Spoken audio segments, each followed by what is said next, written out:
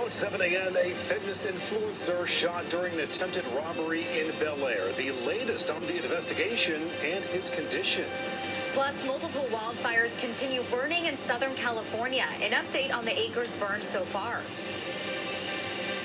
The wait is almost over. The 76 Emmys are here. I'm Monica de Anda in downtown Los Angeles. We have a preview of the big night next.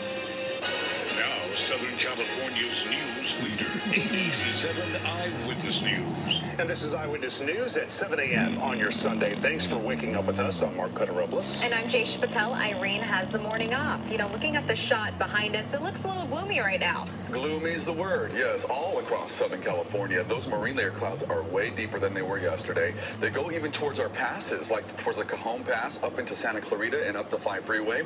And that's bringing a chance of some patchy drizzle this morning, and even more of a chance going into tomorrow, because it's going to come back even deeper because of a system to the north of us. Hello, Disneyland, happiest place on earth. Looks beautiful. 66 degrees under those marine layer clouds. And there we go, a little gloomy over LAX, 66, this overcast type of